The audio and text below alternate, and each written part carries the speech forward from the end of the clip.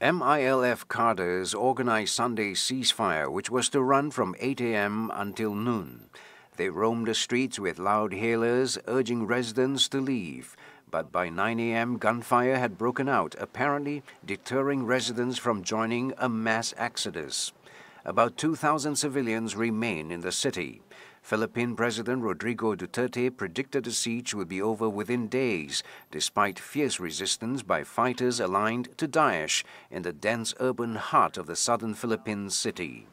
About 400 local militants, reinforced by about 40 foreign fighters, stormed Marawi on May 23rd, using sophisticated battlefield tactics to take control of large swathes of the lakeside city. They have been pushed back to the city center by Philippine forces over the past week after some 4,000 ground troops were bolstered by helicopters and aircraft deploying rockets and bombs.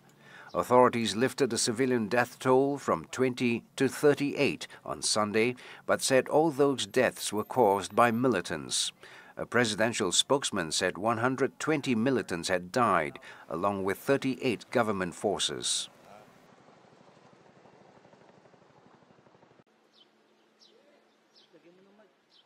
That fighting is still ongoing.